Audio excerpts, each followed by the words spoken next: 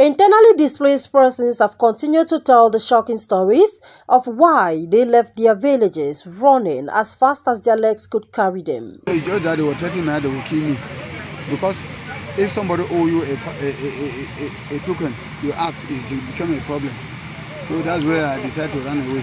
That shooting of gun, that gun will be too much. That the first time where they come like that 20 minutes, so gun will be too much. We man will be people persevere.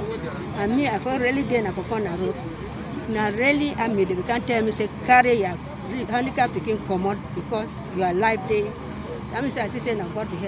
Even as they have taken refuge in Bamenda and elsewhere they considered safer, new challenges have further compounded their routines. As I'm here like this, since when they bought my bike, I'm just taking other people's bike to be managing.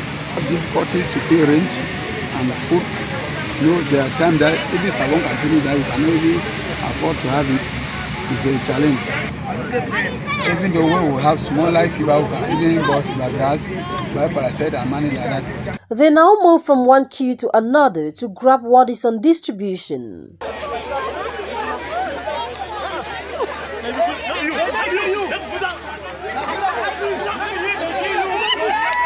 Distribution exercises like this one have been going on, but the response are far from meeting the needs of the fleeing population who were better off in their communities before the crisis. This distribution exercise is targeting the population of Momo East and coordinated by the Member of Parliament, Honorable Charles Anyere. I have noticed that in major cities of Cameroon, the Moamo community is increasing, the displaced person. So I think that it is my duty as the people's representative of Moamo particular subdivision to transmit this information to the population of Moamo across Cameroon that they should prepare themselves and let's go back home. The crisis is ongoing, but the message I'm sending to those our brothers and sisters who are in the bushes is that they should heed to the call of the head of state.